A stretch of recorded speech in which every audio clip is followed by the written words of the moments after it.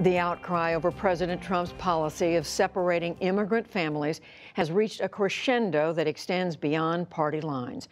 Earlier this evening, I spoke with Mercedes Schlapp. She's the White House Director of Strategic Communications. And I began by asking if Mr. Trump is hearing the criticism, including from inside his own party. Well, absolutely. I mean, the president, as he mentioned before, he hates seeing the separation of families. And even though the separation of families is only for a very brief period of time. But the reality here is one of the reasons why President Trump is in Congress and speaking to these House members is coming up with a permanent solution, coming up with a fix to this. Only Congress can fix this issue that we're dealing with in terms of ensuring that we're able to secure the border, that we're able to keep families together. Because right now, Judy, we only got two options. The two options is that when adults basically cross the border illegally, they'll be prosecuted. Second option is it's either the prosecution, and the second option is releasing these family units into the U.S. interior, which in essence equates to open borders. So we want that third option. We want the option that Congress is going to come and fix this and ensure that they're able to keep families together so that they could be detained and then swiftly removed back to their country unless they qualify for asylum.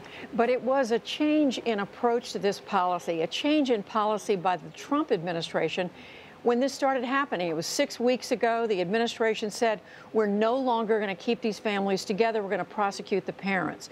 That's the change, isn't it? Well, the change is because we're actually enforcing the law. The law wasn't being enforced beforehand. It was actually more of a subjective case or prosecutorial discretion.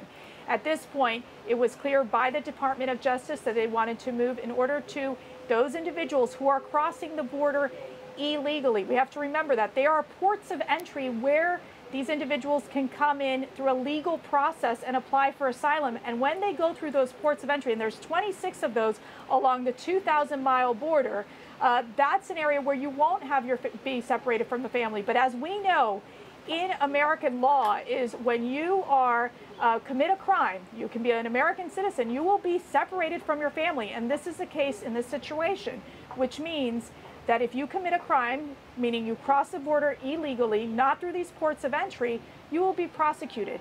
Yes, you are separated from the family for a brief period of time during these the hearings itself, and then reunited. But so that is where we are at this point. And what we need is we need Congress to take action to fix this problem. This is very simple. This is about ending a legal loophole. This is something that the president has pushed forward with ending catch and release, where you're able to keep these families together and then be able to either hear their cases or remove them from the country. But you're saying, so it was an administration decision to enforce something. But my question is, it sounds like you're saying the president, the only thing he'll accept now is having the entire family sent back across the border. Well, again, if they go through these ports of entry and they are able to what we talk about credible fear and apply for asylum, their cases will be heard. We have a very large backlog of cases based on our limited resources, but their cases will be heard. So you have these ports of entries where these families can go through, in essence. What we are seeing, though, is these individuals who are coming between these ports of entries. What you're also seeing is that smugglers and human traffickers are exploiting these children. You're having parents who are basically sending their children alone, many in the hands of smugglers, to get through into our country. And that is not acceptable. Let me just ask you this. You know that what is going on in these countries is there is a dangerous situation. These families are coming because they are being set upon. They have seen violence inflicted on them and family members and loved ones by gangs. There's a lawlessness. They're coming here seeking safety. Right, so let me ask you, is it safe to put your child in the hand of a smuggler? Is it safe, Judy?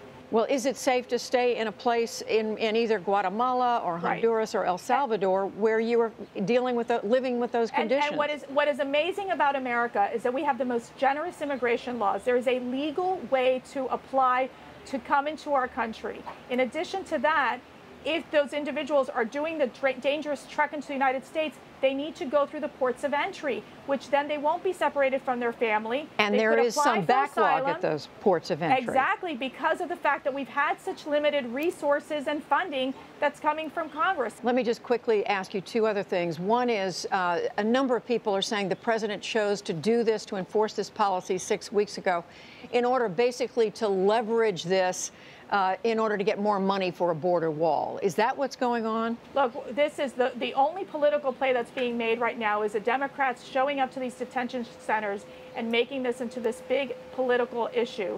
We want to have solutions. We want to work with Congress. We want to work with both parties to ensure, as the president did back in October of last year when he came up with a comprehensive and generous bill on immigration. Finally, Mercedes Schlapp, as the mother of young children yourself, what's your reaction when you see these pictures and hear the sounds of these children crying?